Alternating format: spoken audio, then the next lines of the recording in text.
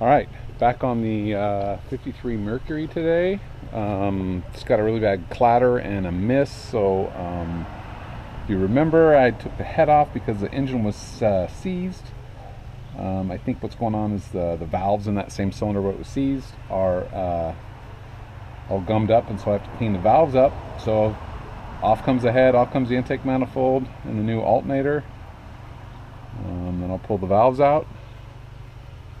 And then remember as well, what I did is I cleaned up the steering column there. I pulled it all out because the shift arms were just like lock solid down in there. It was pretty bad.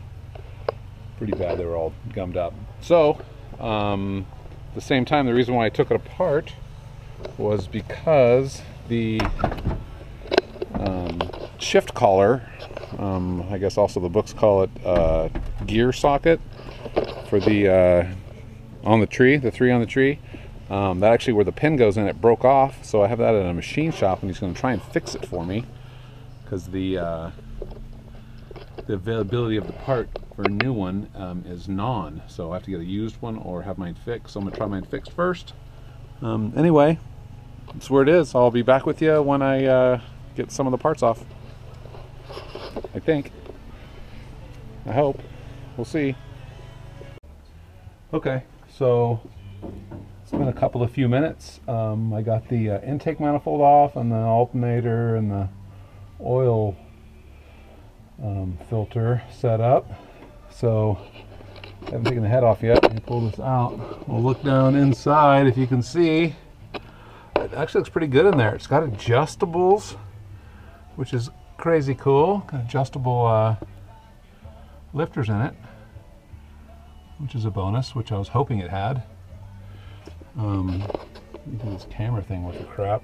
You can see in there or not, but I'm assuming it's these here that are the problem, but they're fairly tight. I don't know. So, oh, look at that. The spider was alive inside. The spider web, an old one. So anyway, so I'll check them all out. There's the little keeper things you pull out. Pull that keeper out, and the whole valve and whatnot comes out. If you can see that, what I was pointing at, but the whole valve and kit and caboodle comes right out the top of the block, which is kind of cool. I was really expecting to see a lot worse, but it's not a lot worse. So, all right, now I'm going to pull this head off because this is the one I had off before, and this is the side that was frozen. In fact, this valve was the one I was worried about most. The valve actually spins. You can spin the whole assembly in there. Anyhoodle, so far so good, I guess. I don't know. Get back with you in a few minutes. We'll get the head off.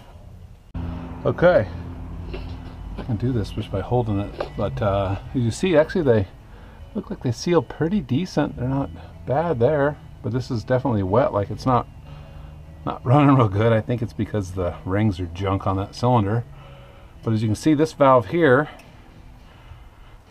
it's actually, it looks like maybe original valve. It's got the Ford on it, where the intake is smooth. Maybe all the intakes are smooth. I don't know. Anyway, let me do the spinny spin. If I can get you guys to hold still. I don't know if I can or not. But hopefully you can see the valve there. And it goes like that, and it goes like that, and it almost closes. And then the intake opens up, so the exhaust valve is hanging open. Actually, the intake is closing all the way, no problem, but the exhaust valve is in bad shape on that one. Boom. That was a firing stroke. Let's see, boom, there goes the exhaust valve starting to open up. It's pushing the exhaust valve up. Crooked.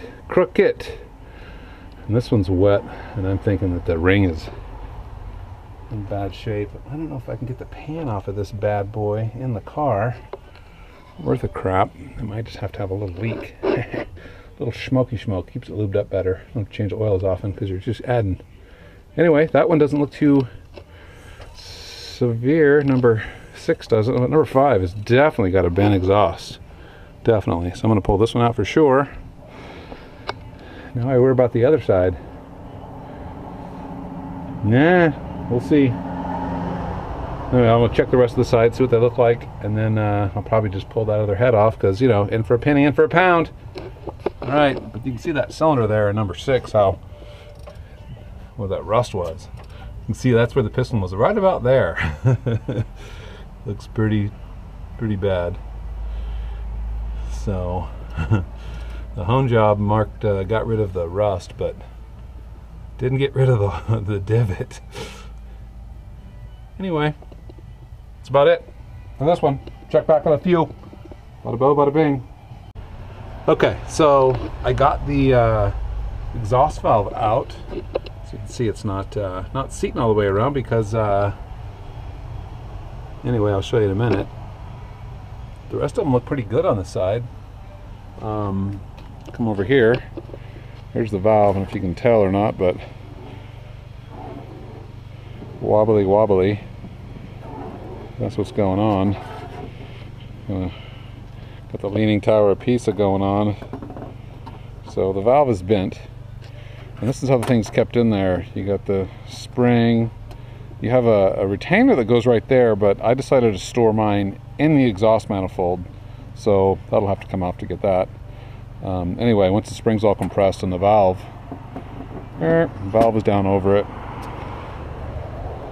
the piece goes on there, and then the keepers go on, and then this actually goes into that groove right there and holds the whole kit and caboodle in. So when you have this, I won't put all the parts in there, but when you have it, you can have it all pre-assembled on the bench basically, and then you just slide the whole shebang. It just slides right in. Then you put that clip on that, and it, bada bo, bada bing, it's in there. Actually, it's fairly easy, you know. Yeah, fairly easy. Not, well, maybe so, I don't know, depending on who you are. So anyway, need a valve. That's coming. Doesn't look too bad inside there though.